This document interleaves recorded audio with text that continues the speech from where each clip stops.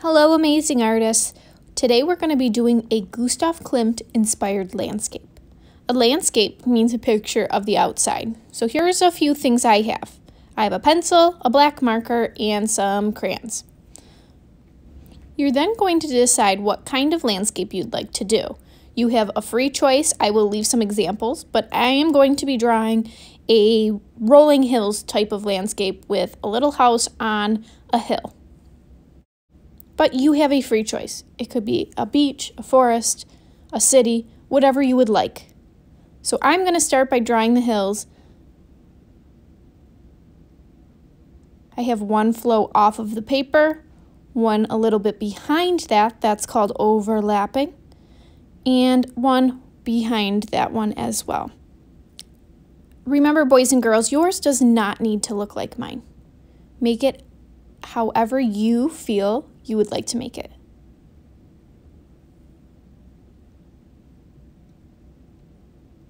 I'm going to draw a little house on the back of this hill. I'll start with a square and add a roof.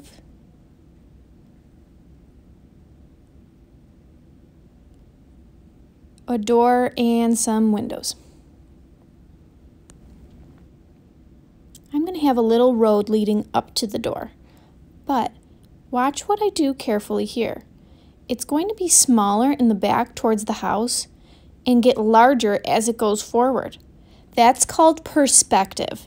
Perspective means things closer to you are larger and things that go away from you are smaller. So look at this little house. It is smaller than the other house because it is farther away. I'm going to show you some perspective with some trees as well. I have a small tree next to that house in the back. Next to this house, it's going to be larger because it is closer.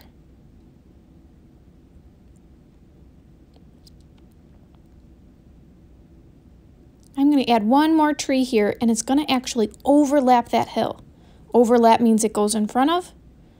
So as I draw it, I have those lines in the middle. I can get rid of those. I'm adding swirly branches because that's kind of the style Gustav Klimt would have. So here I can erase those lines that overlap because my tree is not clear.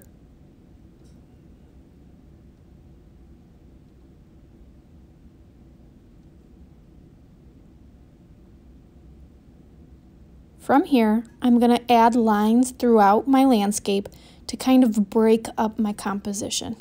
My composition means the way things are laid out. So I'm creating these different shapes to fill with different patterns. So from there, I'm going to just add my patterns with my black marker just to save a little bit of time on this video. So look at the reference sheets that I left for you in the slides and come up with your own as well. But I left some Gustav Klimt inspired patterns that you can use for inspiration, but feel free to use your own creativity and come up with your own. I'm doing a pattern of zigzag lines in circles. I'm making the area that is the pathway to the house all the same pattern, so that way it is still readable as the same thing. I'm going to outline all of my lines now. And I'm going to fast forward this part because you guys should know how to outline with your black marker. But from there, you're going to add patterns in each chunk that you have made. Make them different, make them unique, use inspiration from Gustav Klimt, and fill the whole paper.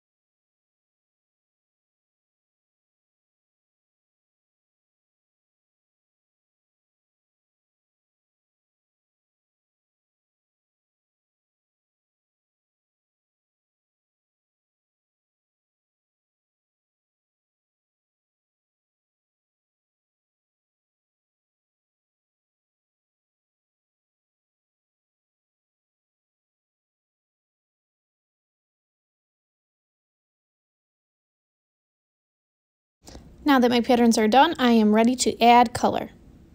This part's going to go really fast, but I am filling in the pathway with warmer colors so that they stand out against the green shades and tints that I will be using. I'm filling in, creating patterns with the color, not only just the shapes, but with the colors as well.